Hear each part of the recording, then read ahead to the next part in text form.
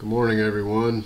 There was a little bit of interest on making a tutorial, so today I'm going to run through the thought process and tools used, materials used to try to replicate one of these vending carts found in critter country. So the most important thing is to get some reference. I got lucky here with this shot because I got a side view and a front view of the carts used, so it gives me a size comparison, which is good. And basically, since you can't really bring tools in to take measurements and whatnot, I'm going to use the cast member as a reference for the size of this vending cart. Now my goal is not to replicate this perfectly. I just want it to be able to read nicely on the Splash Mountain model. I've cut this piece of cardboard here, basically the height of the person, and if I take that and turn it on its side, we can see that the height of this person is about the length of the cart, and I'll show you how that comes into play in a second or two. I could also use the hand railing height, the umbrella size, to give me a rough indication of what size these things need to be. Alright, so here's basically the materials I'm going to be using. 90% of it's going to be wood, basswood actually. I get this wood from Northeastern Scale Lumber Company, but something like this you may want to use plastic, but I don't have a lot of plastic laying around, so I like using wood. So in the bottom left corner we'll see a casting of an umbrella. I'm going to use that figure in the frame next to the penny as a reference for basically figuring out the size of all the parts that I need.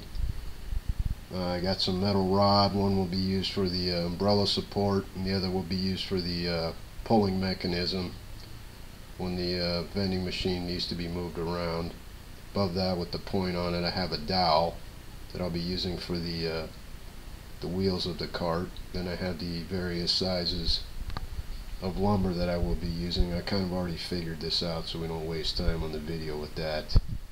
One thing about using dowels or buying dowels is, go in the store, you see a dowel, it looks round, you get it home, it's not that round.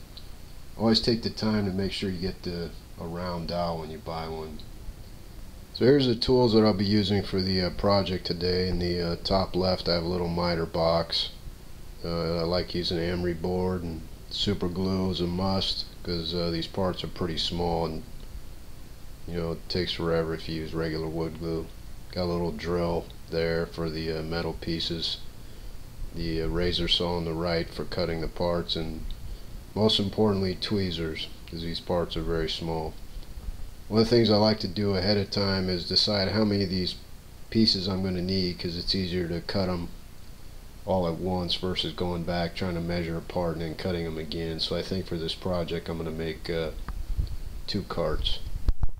Alright guys, so basically here are all the parts for the little vending cart, and glued some of the sub-assemblies together already.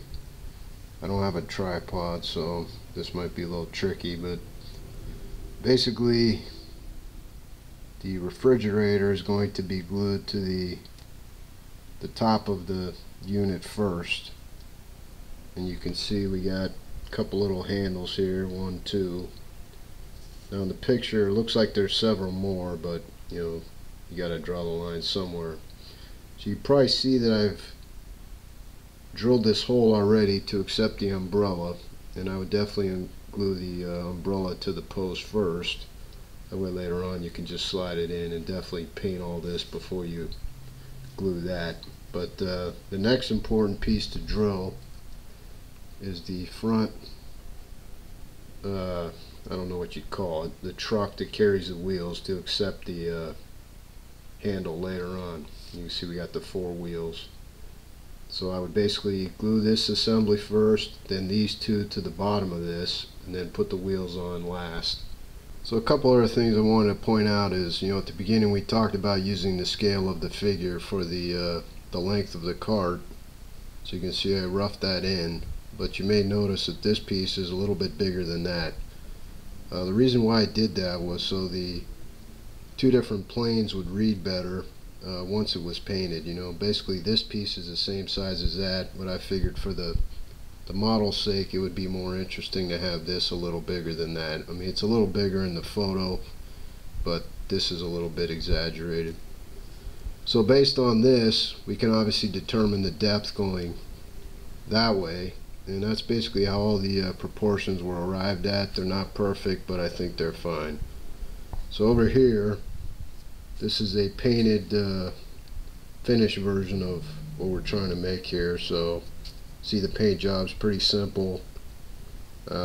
The order of painting that I would do on this is I'd start with the dark gray in the back. This is once everything's basically assembled, and then work your way forward. So like this rectangle wasn't painted second, the whole body was painted this color, and then I added the